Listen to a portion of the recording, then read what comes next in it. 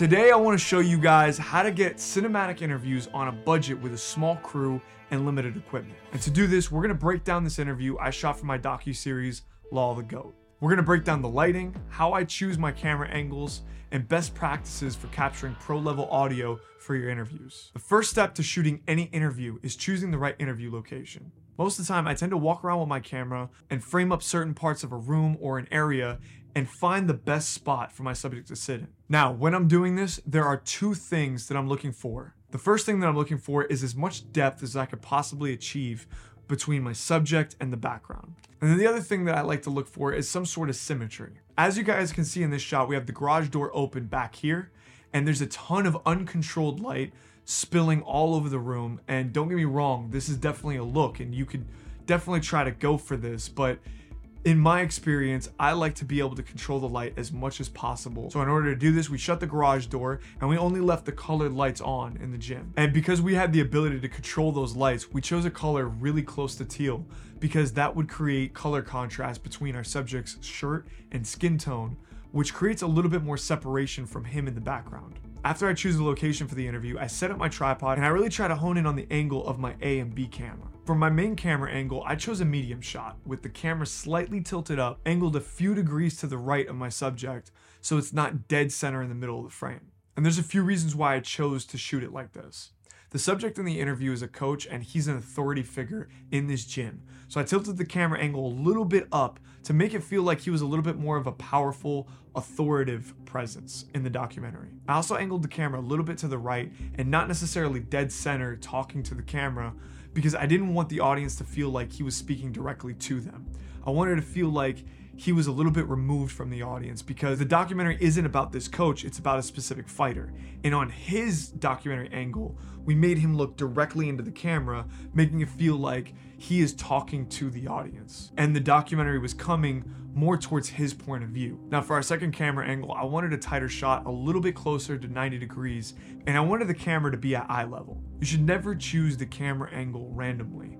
The angle should always serve some sort of creative purpose to the character and the story. Now that I had my angles established, it was time for me to start lighting my subject. Now the first step to lighting for me is establishing my key light. In this particular scenario, we backed ourselves all the way up into a corner of the gym to achieve the most depth we possibly could. And that really only left us one opportunity to place the key light on the right side of our subject, which was camera left. For our key light, we are using the GVM 650B, which is a monster of a light, and I'm using an Aperture Light Dome 3, which is awesome because this dome you could set up in literally 5 seconds. And when you have a small crew, that setup time is so crucial, especially when you're doing something like a documentary interview.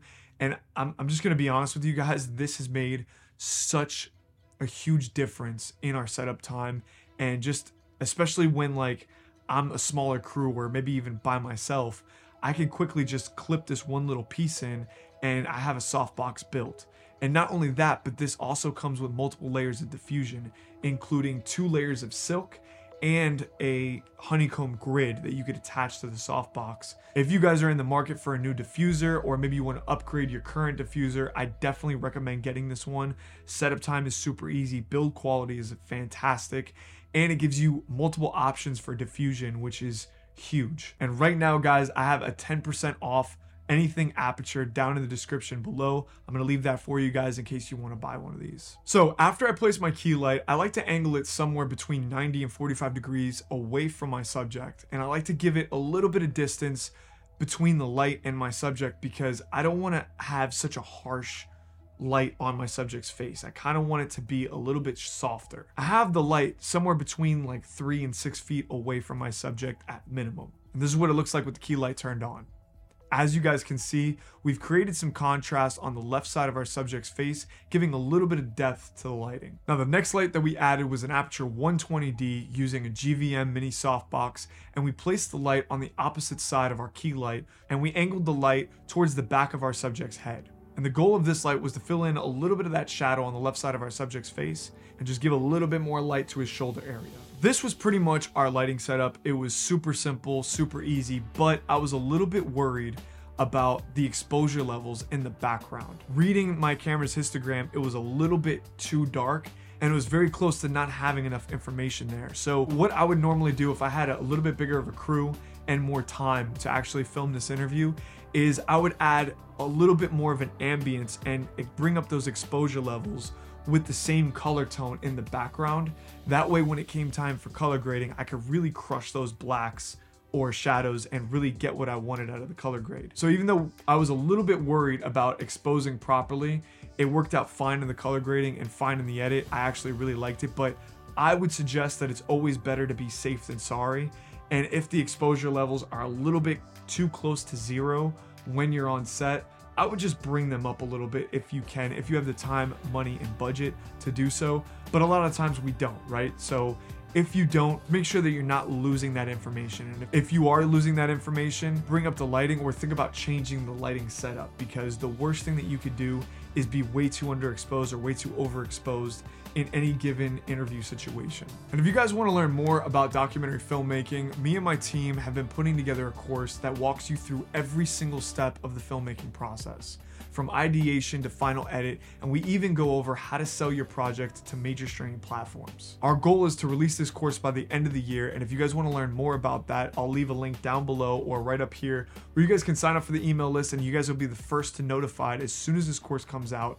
And the discount code that we're going to be giving out for the first few months of our release. I'm super excited about it. I feel like we're definitely getting some really great information and knowledge around the community and figuring out what you guys really need to actually get better and get your films done. But most importantly, we're trying to make this thing as useful as possible to a wide variety of filmmakers. So if you guys have any questions about that course, or maybe you want to give any insight on what it is that you're looking to get out of a film course, drop some comments down below and I'll be sure to get back to you guys. Now for audio, I always record on two separate sources. I'll record on a shotgun mic straight into the camera, and then I'll record a lav mic into a Zoom recorder, just so I have a redundancy and I have a backup in case one of them fails or one of them cuts out or doesn't sound good.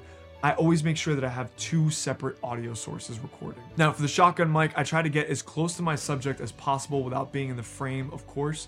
And just a good rule of thumb, you guys want to be about 2 to 3 feet away from your subject and try to point the microphone towards your subject's mouth. Now for the lav microphone, you want to try to make sure that it's somewhere in the middle of their chest. You don't want to be too high because you're not going to get enough chest voice inside the audio, and you also are going to miss a lot of the intelligibility of the higher end coming out from the mouth. So being somewhere around here, you get kind of the best of both worlds.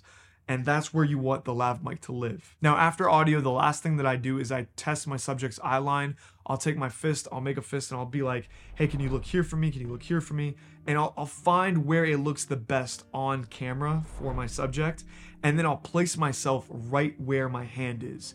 That way we could have a conversation, they could focus on me and they could look at me. Now that's one way of doing it. The other way of doing it is the quicker, easier setup way is I'll just sit right behind my camera and I'll make eye contact with them and I'll talk with them right over the camera. So it feels like they're looking right into the lens the whole time they're talking. Otherwise, if I don't need them to look directly into camera, I'll sit beside the camera and I'll get them to just have a conversation with me. And always it's important to make sure that you get them warmed up and loosened up and get them feeling like this isn't necessarily like a stuffy interview. This is just us having a conversation. So try to keep that in mind when you are conducting your interviews. Now, just a few last tips. I would make sure that all of your interviews feel like they're in the same world as the other interviews that you're shooting for your documentary. And what I mean by this is that there's nothing that's like way too far off, or there's not like a wide variety of different colors or interview angles that are super obscure. You kind of have to make sure that all of your interviews are shot and they feel like they're in the same documentary and in the same world. One thing that I thought of about this documentary is that very rarely would Shazab and Laura, which is the lawyer, speak back to back. So the fact that their interviews kind of look similar didn't really make that much of a difference in the documentary.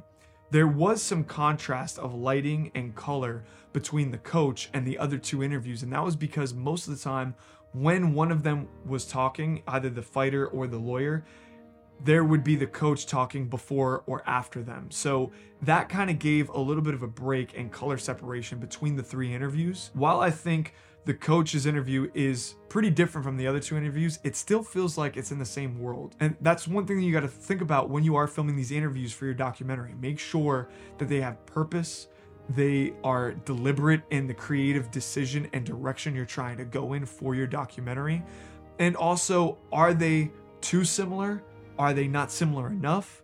Where's kind of like that right medium of this feels like it's in the same world, but it doesn't feel too boring to where you feel like you're just watching one long interview, you know? So just a couple of things to think about, guys. And like I said, we are coming out with this documentary course at the end of the year, or we're trying our best to get it out by the end of the year. I'm really, really excited about it. And if you guys want to learn more, don't forget to sign up for the email list, and definitely ask me questions, man. If you guys have any questions about documentary filmmaking, that is what I'm here for. That is what I'm passionate about. I want to help you guys make better films. So don't forget to like and subscribe to the channel if you haven't already, and I'll see you guys in the next one. Deuces.